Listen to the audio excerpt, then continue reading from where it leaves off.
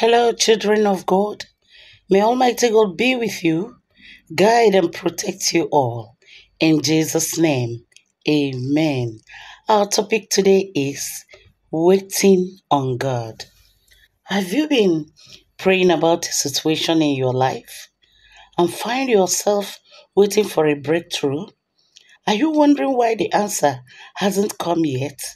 Do you feel as though victory is passing you by? Sometimes, when we pray long and hard about a situation in our life without receiving any answers, we just learn to live with it. We go on about our businesses, wondering if or when God will send the answer. But God does hear those prayers, and He's working out the answers, even though we may not know all the details.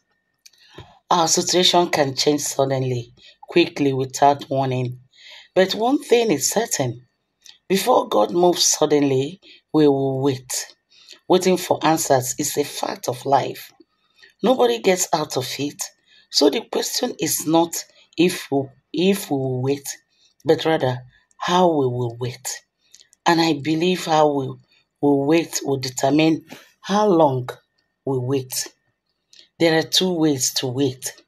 All of us will wait passively or will wait expectantly. A passive person hopes something good will happen and is willing to sit around waiting to see if it does. After a short time, he gives up saying, "That's it. I've waited and waited and nothing happened." The passive person has a lot of wishbone, but not much backbone. The expectant person, on the other hand, is hopeful, believing the answer is just around the corner due to arrive anytime. His belief is not a passive thing. His heart is full of hope, expecting his problem to be solved at any moment. He wakes up every morning expecting to find his answer. He may wait and wait, but suddenly what he's been waiting for happens. I just want to tell us to expect it to happen. It's just like a woman is pregnant. It's said that she is expecting a baby.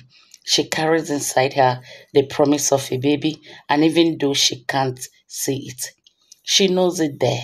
She knows that the baby is there. The moment she learns of her pregnancy, she begins to plan for her baby's arrival. She starts collecting items she will need and busily gets the nursery ready.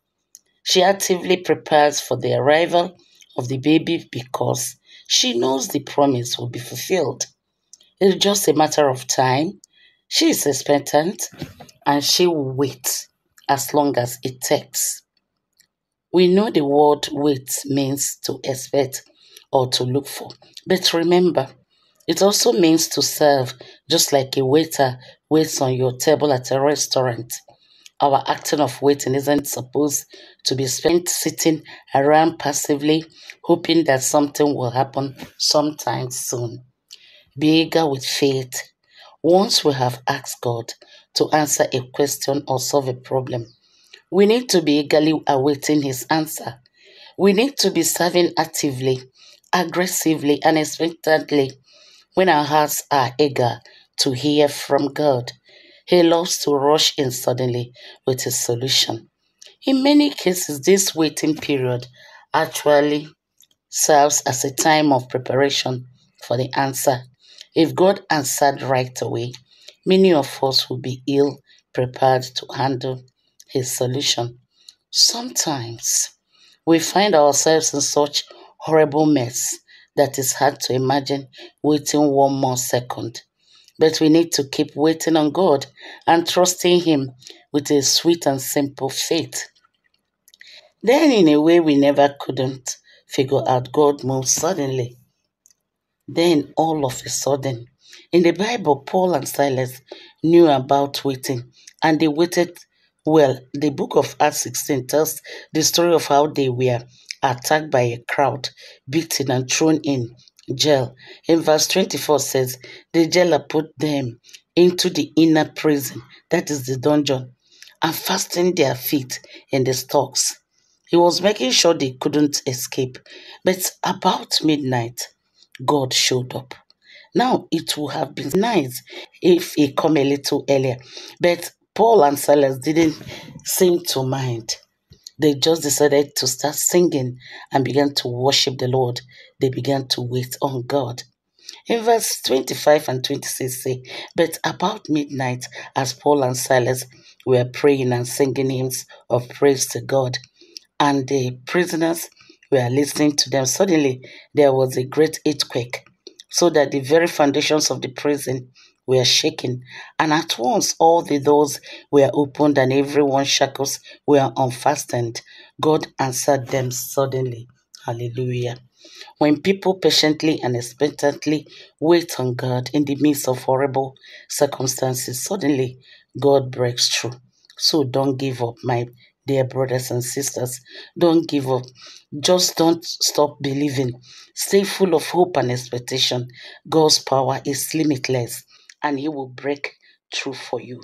In the name of Jesus Christ, God will bless you. God will guide you. Almighty God will protect you. Wait on the Lord. He is ever ready. In Jesus' name, amen.